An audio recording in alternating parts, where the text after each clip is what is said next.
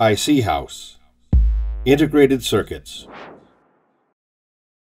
Good morning, good day, good afternoon. Welcome to today's webinar.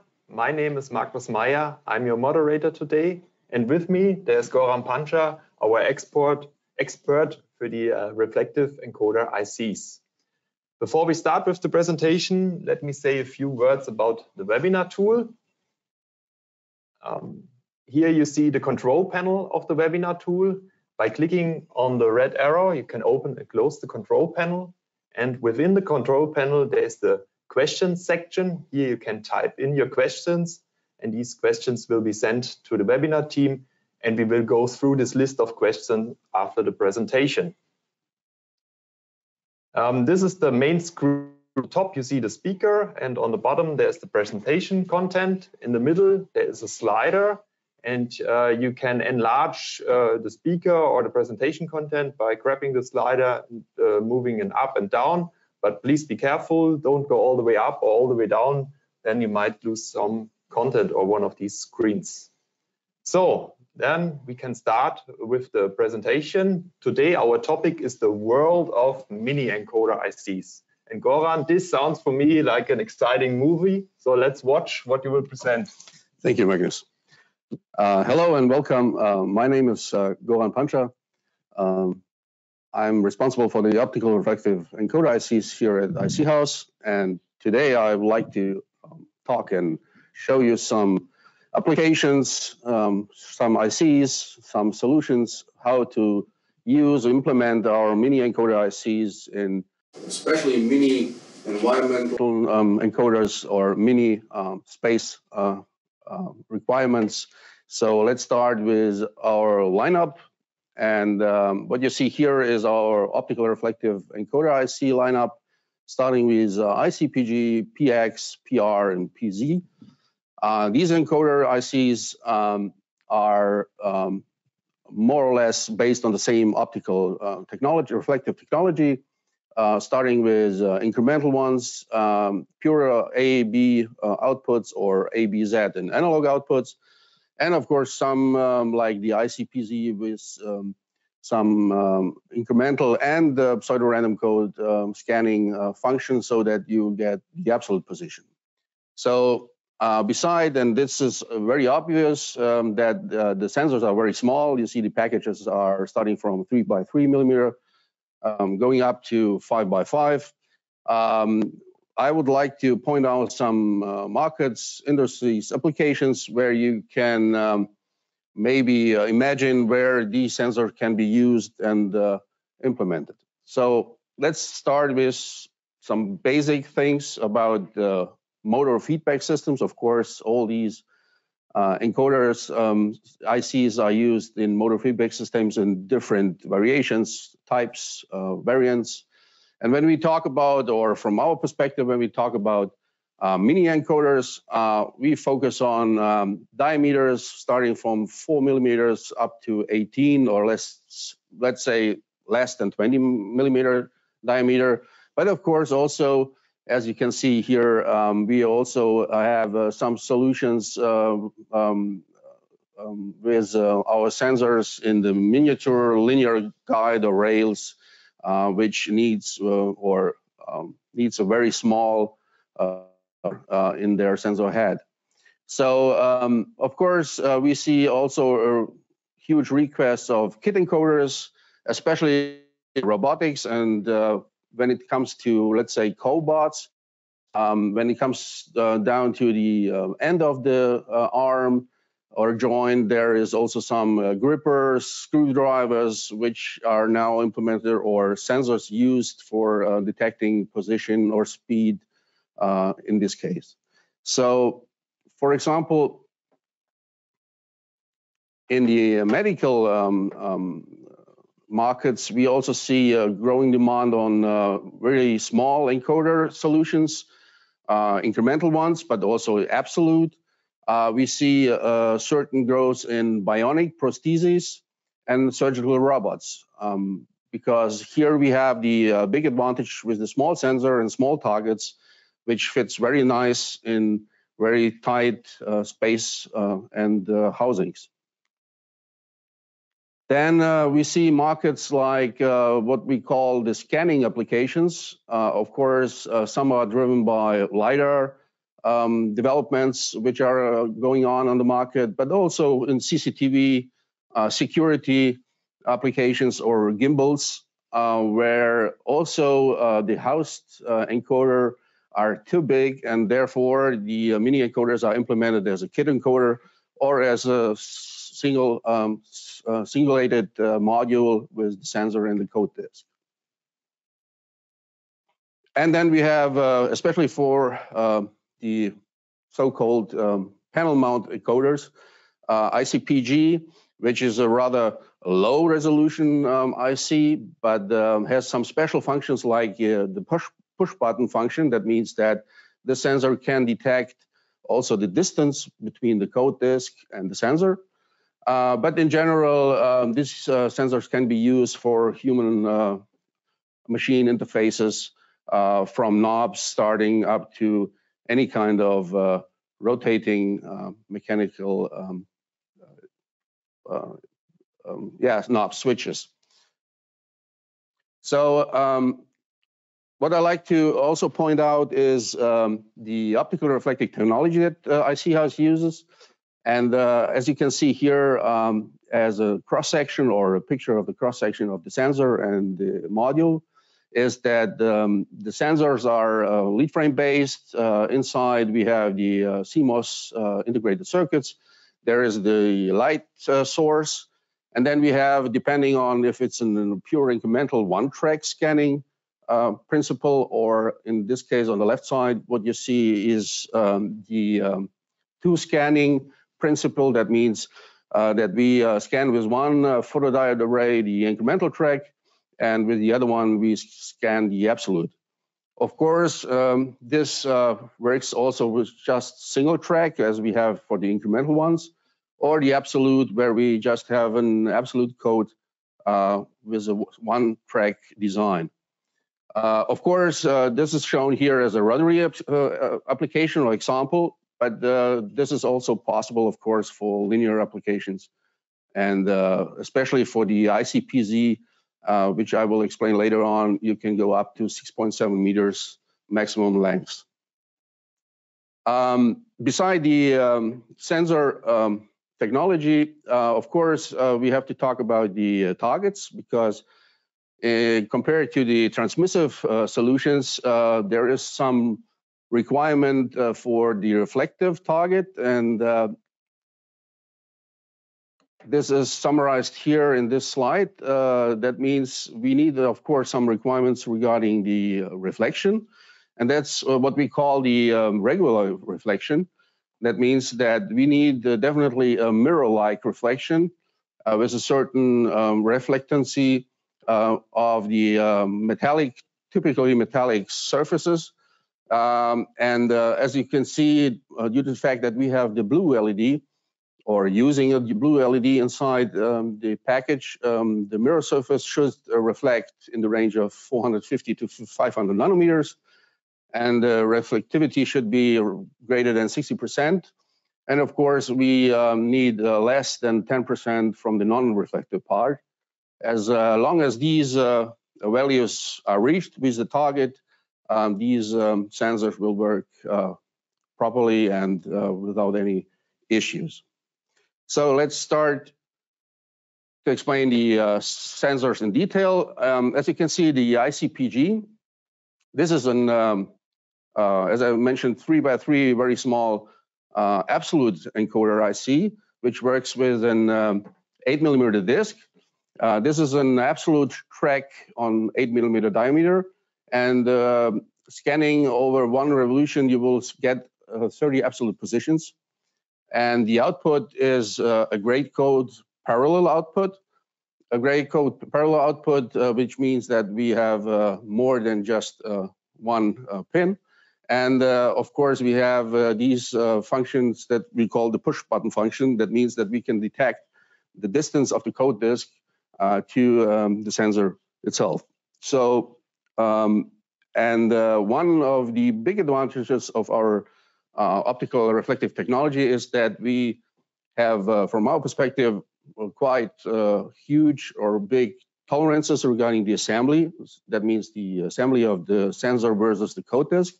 And as you can see here, the air gap, for example, for ICPG is in the range of 1 to 2.5 millimeters.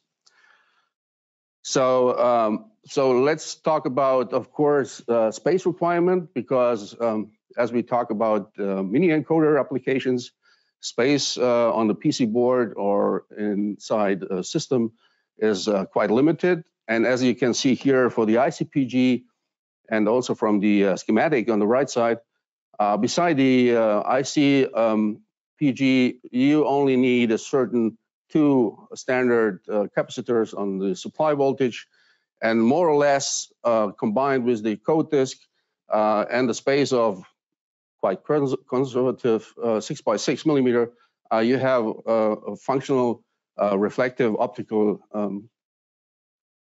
system with 30 absolute positions.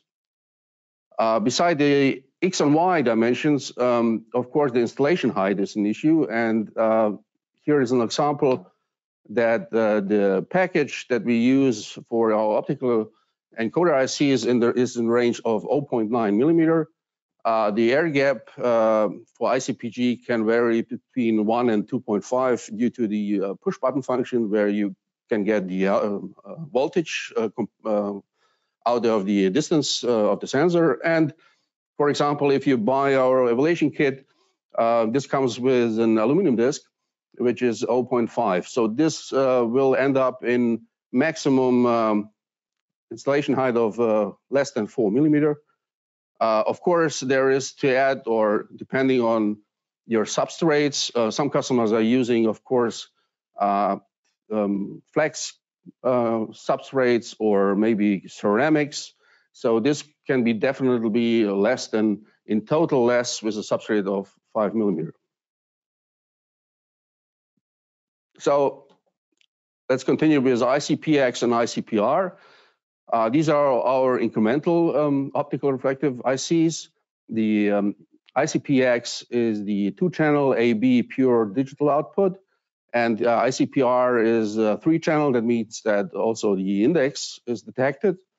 And the smallest disk that we offer for the ICPR is starts with 4 millimeter, and from this 4 millimeter code disk, you can get up to 1024 CPR due to the fact that we have an implemented 6-bit flash interpolator core, and this will lead you to this resolution by just a 4 millimeter disk. Of course, you can or we can also recommend some designs where we expand or make the disk bigger, and therefore you will end up in a higher resolution depending on your final diameter of the code disk. On the right side, you see the dimensions of the tangential and radial displacement, which is still from our perspective very huge. We are in the range of 0.5 millimeters, and the air gap is between 1 millimeter to 3 millimeter, and you will find some recommendations for the nominal position or the nominal air gap, which is for the incremental in the range of 1.5 millimeter. Yeah, and here you see a certain design, so it's more or less straightforward, like we have seen for the ICPG. The sensor itself needs, of course, some wiring for the selective pins, because you can set up different interpolation factors, but you can see also the analog output. But still, more or less, you just need very few components. And from our perspective, this dimension should be or can be in the range of 8 by 8 millimeter, what is needed just for the sensor. When we talk about the Z height, as I mentioned before, 0.9 millimeter is the OQFN 24 4x4. The air gap and the nominal air gap that we recommend is 1.5. And in combination with the 0.5 millimeter disc, you will end up with less than 3 millimeter total height for the sensor and the code disk. So then we have here the ICPZ, which is our high resolution absolute IC, which can be used with a 9mm disc. This is the smallest disc that we offer for the ICPZ. In generally, ICPZ has a function that it's called FlexCode, and FlexCode means that the ICPZ series can be used with the same setup, same electronics, same software, starting from 9mm, going up to 80mm to linear. So you can use more or less the same architecture, the same electronics, and use or change just the code disk. So the smallest is the 9mm disk.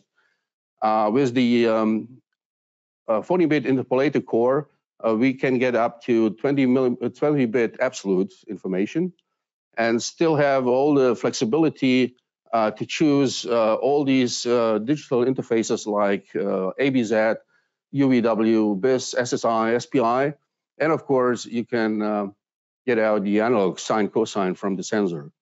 The nice feature of ICPZ is also that you can combine almost any combination and get 3 outputs in parallel. So you can make different combinations of the output just by software and programming. The package is the OQFN 32 5x5.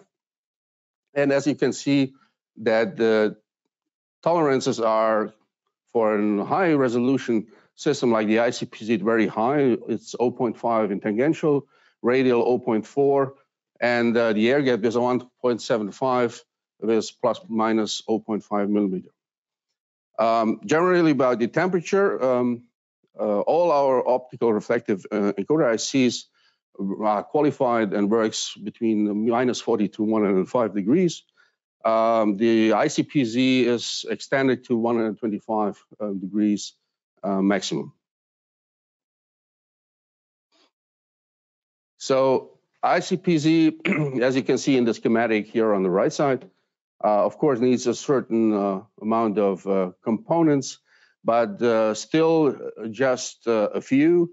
We have some standard capacitors, there are some resistors, and the only thing that we also need here in addition is an EEPROM, an external EEPROM, which you can see on the left side, which is still in the range from our perspective. This is just a 2-layer design by 12 by 12 millimeters combined with the 9mm code disk.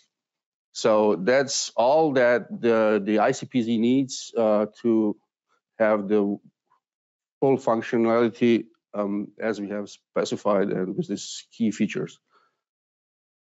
So the installation height is here, again, 0.9. The air gap is nominal 175. And this also leads to just a slight over 3mm total height. So I would like to also point out, especially if you're like to test or like to evaluate the first signals or the matchup of the sensor and the code disk, we offer for all our optical reflective encoder ICs, we offer a so-called evaluation kit or demo boards, which can be used for lab measurements or first trials. This comes with what we call the scanner module, which is already applied with the sensor, depending if it's an incremental one or the absolute one.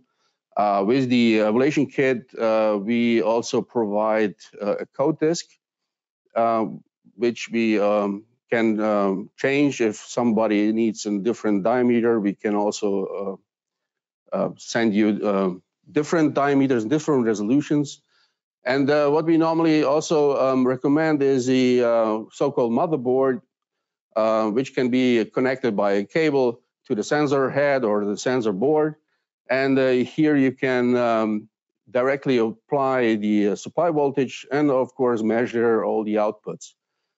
Due to the fact that the PG, PX, and PR are not digitally programmable, this board comes with some switches where you can without software, without any adapters, additional adapters, you can switch to a certain resolution or certain output or interpolation rate. And of course, we have the ICPZ. For the ICPZ, this is a combination or a recommendation of the evaluation kit that we also offer the scanning module together with a certain disk. There are different sizes available, starting from, as I mentioned, the 9mm disk up to whole shaft application up to 138mm as a standard disk, which you can buy from iC-Haus. And then we have these motherboard, but due to the fact of the complexity of ICPZ and the functionality, of course, we need a certain BIS to PZ adapter where you can load the software and therefore program and calibrate the sensor to your needs and to your requirements. And I would like to show you, of course, some or these evaluation kits also as a hardware. And starting, for example, with the ICPZ, here we have the so-called motherboard, which is connected to a BIS to a PZ adapter, where you can program, where you can start the software for calibrating, for evaluating all these position data, error handling, diagnosis, and things like that. Then we have here the scanner module with the code disk, depending on the sizes. And of course, we also offer linear scales, which can be seen over here. That means, for example, for the PZ, we also offer 160mm long glass scale. But of course, you can also get some linear scales targets for ICPX and ICPR. So we have all these evaluation kits available and some samples of code disks and scales, which can be easily ordered throughout the sales and our distributor partners, so that you are very fast in evaluating all the performances of our sensors.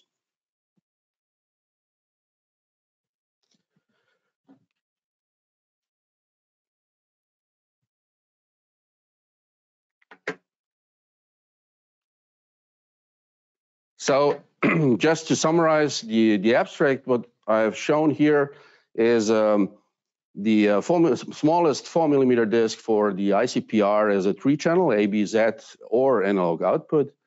Then the 8mm ICPG for 30mm or 30 absolute positions on 1 revolution. Output is a push button function and the gray code. And the ICPZ with the highest high absolute resolution of up to 20 bits absolute from a 9mm disk, with all the flexibility of getting different outputs and different output formats. So what we like to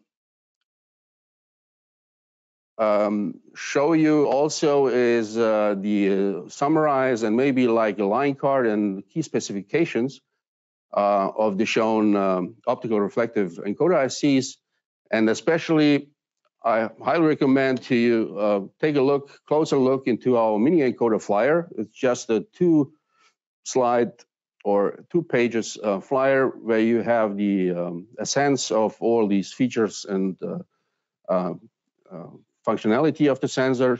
And if you have chosen or are interested in more detailed, of course, you can visit our website with all the specific data sheets and technical documentations for the different optical reflective encoder ICs.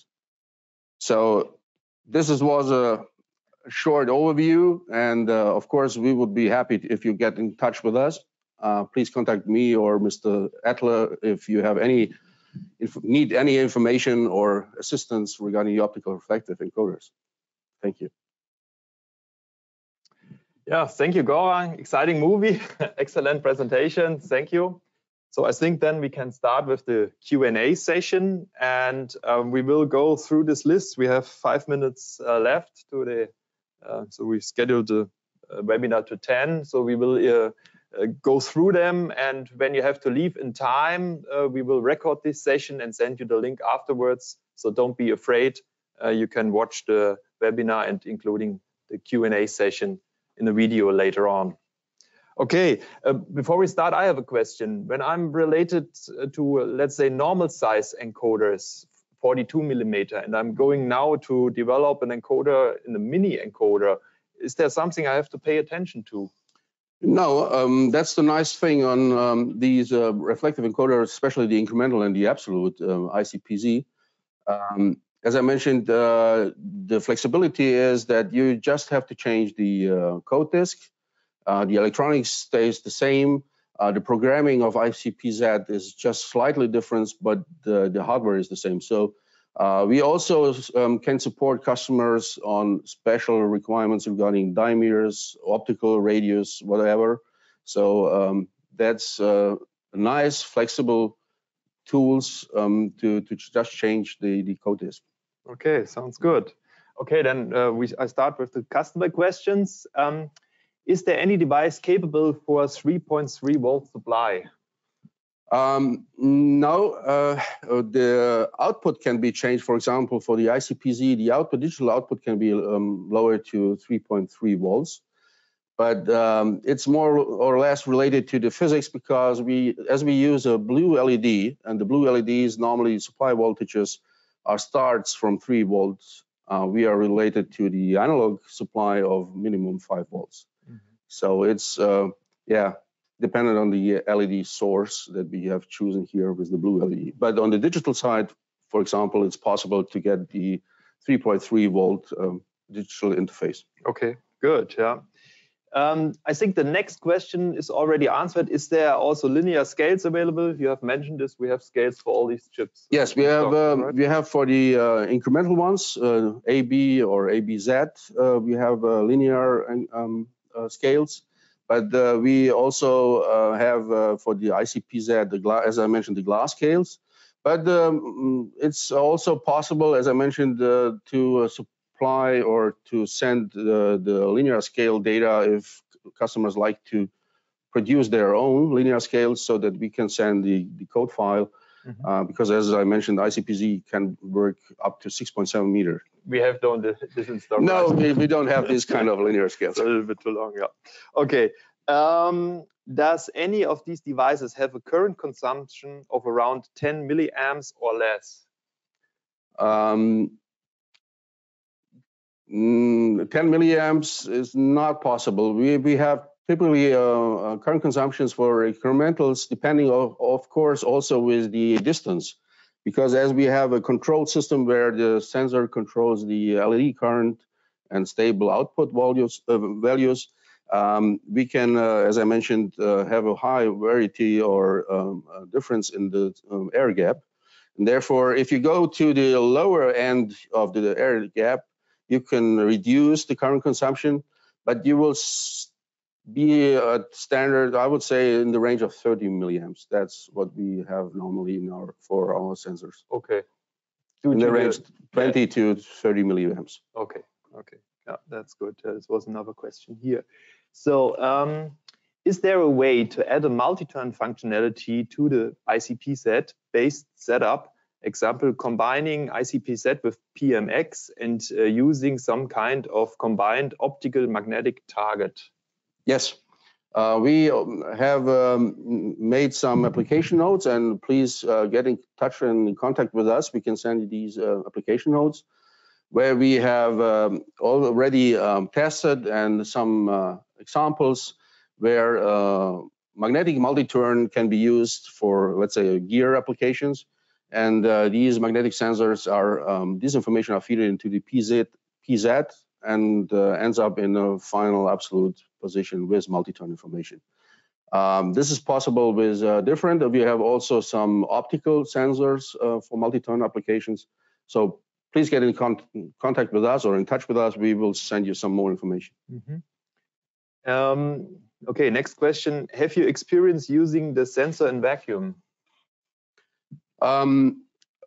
we don't have any experience in these kind of application fields, but we know that some customers have sealed the sensor head for a vacuum application. That means that they have made some prototypes with the PZ, for example, and PR, and they have hermetically sealed the sensor inside and still have an open window where they still can detect the code disk or the linear scale. So, principle, yes, it's possible, but there have to be put some efforts on the hermetic sealing the sensor itself. But this big air gap, let's say from 1.75 millimeter, helps then in this application. Right. As I have shown that the incremental sensors work up to 3 millimeter. It's possible to enclose the sensor in a hermetic sealed package and still have the possibility to scan the code disk or the incremental track.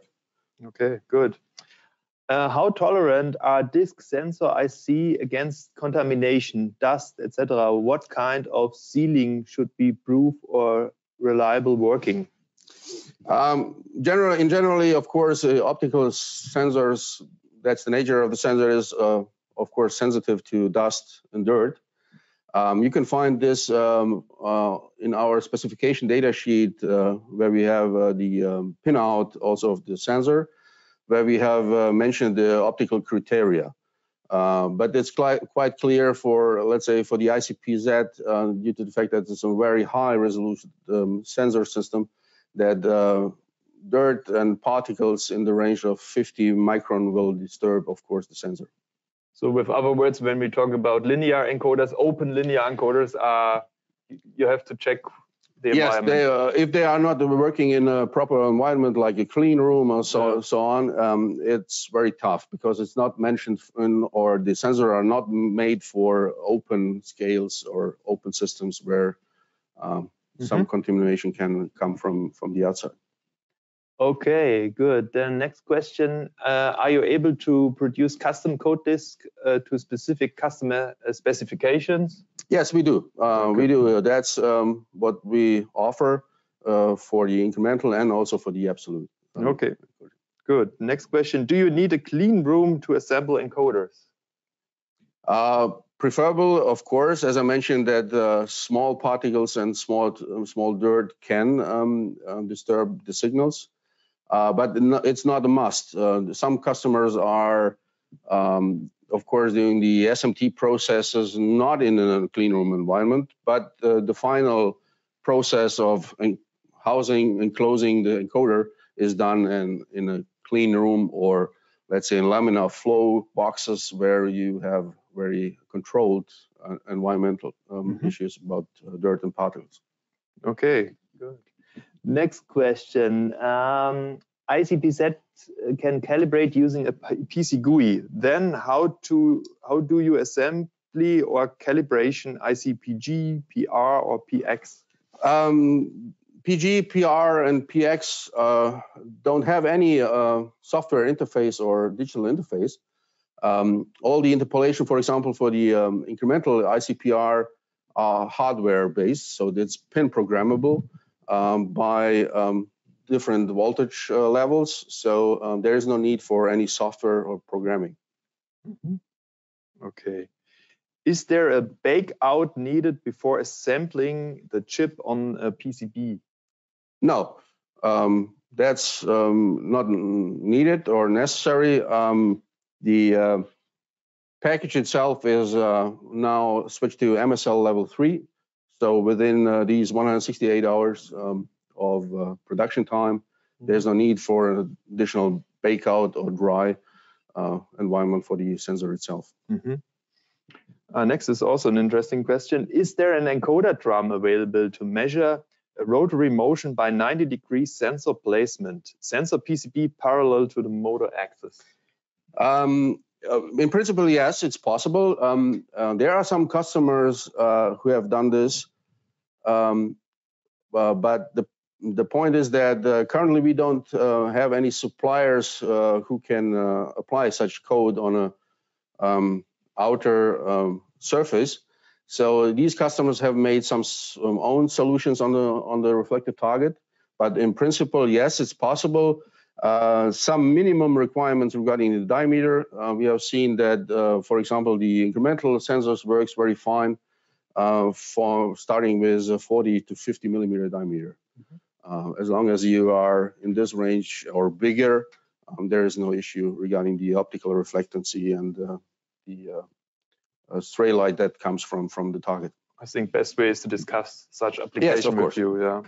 Okay. Is there an upper limit for the diameter? I think this is another customer, so it's not related to this. I think in general, is there an upper limit for rotary? No, the biggest incremental disc that I know that the customer has built is more than 350 millimeter disc.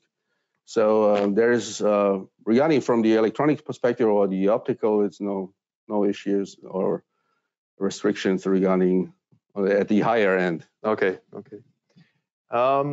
What is the difference or the advantage between the blue LED and infrared LED technology? Basically, we have decided, it's more 7 years ago when we started the first optical reflective encoders. We have seen that in the past, of course, there was some issues regarding the blue LEDs about the efficiency, thermal stability, and things like that. But due to the really high new developments and technology in blue LEDs, we see that these chips are very reliable, very precise, and with the shorter wavelengths, there are some advantages regarding, of course, regarding the optical projection and things like that. Okay, good. We are using ICPZ in one of our encoders. As you mentioned, gap is 1.75 plus minus 0.5 millimeter. Yes. I got accuracy issue when gap is 1.5 millimeter. What is the problem?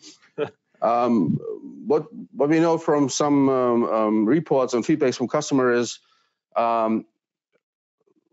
customers sometimes have problems if they shorten the distance, the air gap, due to some side reflections. Sometimes if you are too close to this to the code disk, there will be some reflections, maybe from a shaft or from some, let's say, mounting fixtures or mechanics that are nearby. Because the LED from the ICPZ, because we don't use any secondary optics, is 140 degrees viewing angle. That means every component that is very nearby can reflect and maybe disturb the signal. Maybe it's due to the assembly or some mechanics that are nearby the code disk or the sensor itself. Yeah, okay, good explanations. Please contact us in such case, and we like to discuss this. Yeah. Can these encoders I see used in crusher application as the equipment has vibration is running? I assume that it's meant to some vibrations or shock. It's the sensor itself, if it's a PR or PZ, is no difference between this sensor and other standard IC components. It's more related to board reliability. That means because we use here a QFN package, depends if the board is reliable or the pad layout is reliable, that can lead to some cracks. But we don't expect any issues regarding the sensor itself. Yeah. And the whole mechanics, because you're detecting the code disk, and when there is some losing there, then you detect a different position. Right. Okay. Are there ICs with I2C or I3C output? No, not so far.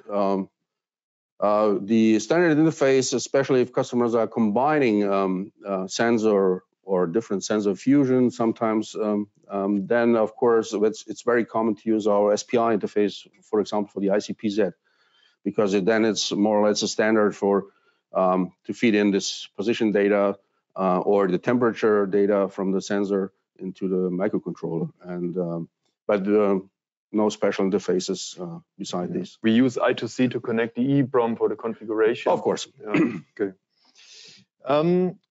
for an incremental encoder output A be set, can the set output width to be set A and B or A only?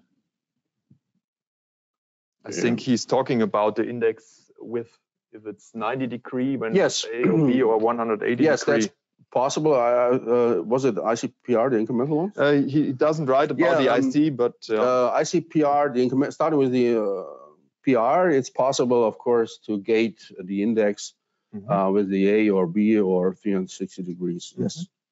Okay. Good. Do you supply code disk of various resolution along with the IC?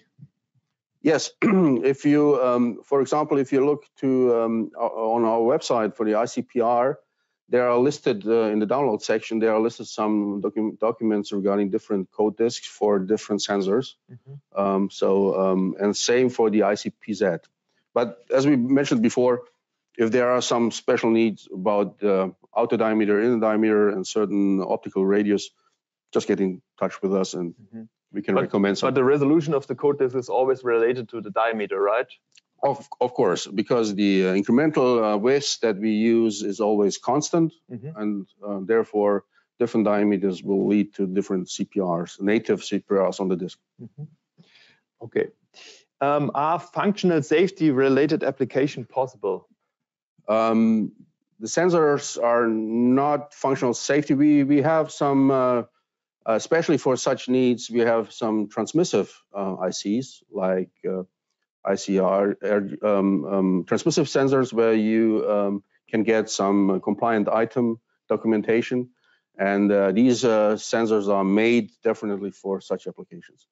ICPR is not made for these kind of safety compliant item documents. Okay. Can you use Mylar code disks for ICPR and ICPX? Yes, we have some in our portfolios for also for the evaluation kit. Some are made of Mylar, some made of glass, and we have also aluminum. So we have different substrates used for reflective encoder disks or scales. Okay, good. So, and at the moment, the last question, does the calibration procedure require a full turn of the encoder to a rotary scale, or would a smaller turn sufficient? Yeah, it's no needed for a full turn. We're talking about the ICPZ. For example, as it's almost the same like for the linear. For linear application, you only need a certain back and forth movement. Same for part radial scanning. So there is a minimum, I would say roughly, let's say 25-30 degrees should be scanned, but there's no need to have a full turn for calibration the analog and digital signals. Okay, good. So I'm seeing from the back we have no further questions. So Goran, thank you for teaching us the world of mini encoder ICs, and thank you to the audience to be so interactive with us and asking so many questions. I think such a webinar lives from this. So thank you again. And a little teaser, we will continue the webinar series. In May, we are planning a webinar related to our laser product group or portfolio. And there we're thinking about making a webinar about our laser tool setup we are providing. And in March, we will be the first time on the Embedded World Show in Nuremberg in the middle of March. So please visit us. We are there. We have our own booth. And we're happy to see you there or within one of the next webinars. So thank you and goodbye. Thank you. Goodbye. iC-Haus. Integrated circuits.